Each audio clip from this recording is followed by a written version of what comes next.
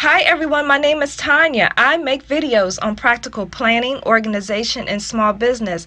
Hi, and I'm so excited because today I'm going to show you 4 of my most favorite resources for getting planner information. Are you on Facebook? If so, please head over to my Facebook page and like and follow me there so you'll be notified of more great videos. Are you on YouTube? If so, please be sure to like this video and subscribe to my YouTube channel. And are you on Instagram? If so, please follow me at Tonya_plans. One of my most favorite planner resources and websites is a website called Philofaxy.blogspot.com.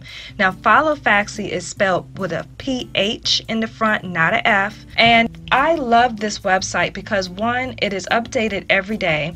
Whenever I go to the website, there is a new post for that day. It is constantly updated. A lot of times I'll go to planner websites and it looks like they haven't been updated in a while, and that's a real turnoff. What I love about this website is that every week they comb the internet and will find other planner videos, other planner articles, and other planner resources for you. And that way you don't have to go all over the World Wide Web looking for planner information. All of it is right here in one spot, and they comb the websites every week and give you a nice neat list of what's available.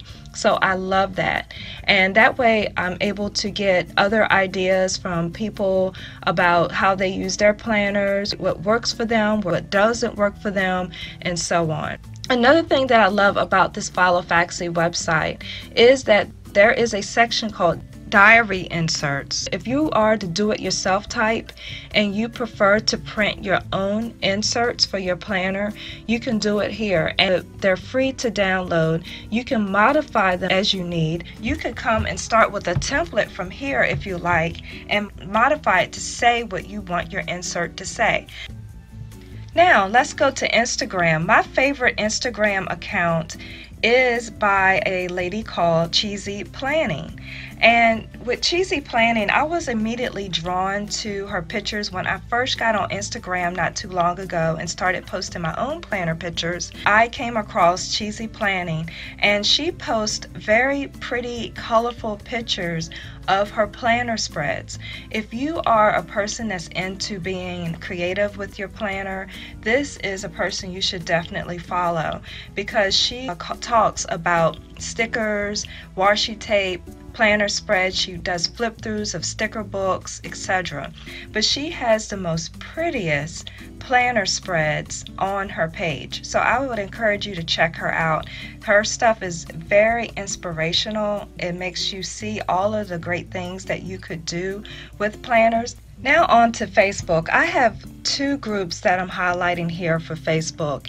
One is Midlife Planners with a Purpose. I find them to be a very warm, very responsive Facebook group. As soon as I joined a group, I was welcomed, and whenever I make a post or when others make a post, they respond pretty quickly. And my last Facebook group that I'm going to highlight is a Facebook group called Covey Planners Rock. And when I saw this Facebook group, I got so excited because, as you know, if you're a follower of me, I love Franklin Planner products. And this Facebook group is geared just toward Franklin Covey products. They post pictures, they post videos, they post different, questions about the Franklin Covey system and etc.